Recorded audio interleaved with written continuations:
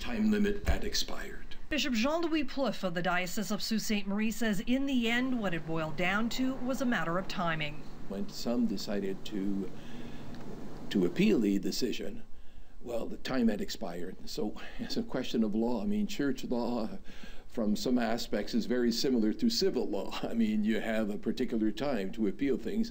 If now you run out of time, well, I mean, then procedure overrides anything. The bishop says there are enough Catholic churches in North Bay to meet the needs of parishioners, even without Corpus Christi and St. Rita's parishes. A group of former parishioners disagree and appealed the decision. They're still waiting for official word from Rome. It's not fair that one party hears the news and the other party doesn't hear the news. So I'm very disappointed. Not all doors have been closed. An appeal can still be made to the highest court in the Catholic Church. Apostolic Signatura, the Apostolic Signature.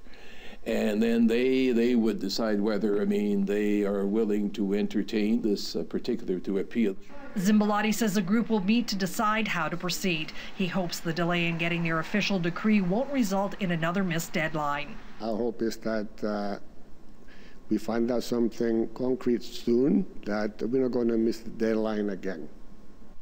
Bishop Plouffe says this has been both a painful and confusing time for all concerned. He says he hopes the Vatican's decision will be the beginning of a healing process. Linda Holmes, CTV News, North Bay. Controversy and confusion still cloud the closure and sale of two very prominent Catholic churches in our community. And the former chair of the Corpus Christi Parish Council, Phillip Penna, is still waiting to hear from the higher-ups in Rome for the situation to finally be resolved. We have not yet received a response from the Congregation for the Clergy. We are expecting it to come in the mail from the Office of the Papal Nuncio in Ottawa, but we've not received that yet, neither the appellant group from Corpus Christi nor the appellant group from St. Rita's. What it means is that we don't know what the decision actually is. We know that the bishop has issued a media release stating that we have been denied, and that's all that's in the media release. The reasons for the decision was that we appealed too late, that there's a certain time period with which to appeal and that we appealed too late. That's what he says. We need to see the decree before we can actually comment on that and to know exactly what the decision was. Well, St. Rita's has not been sold.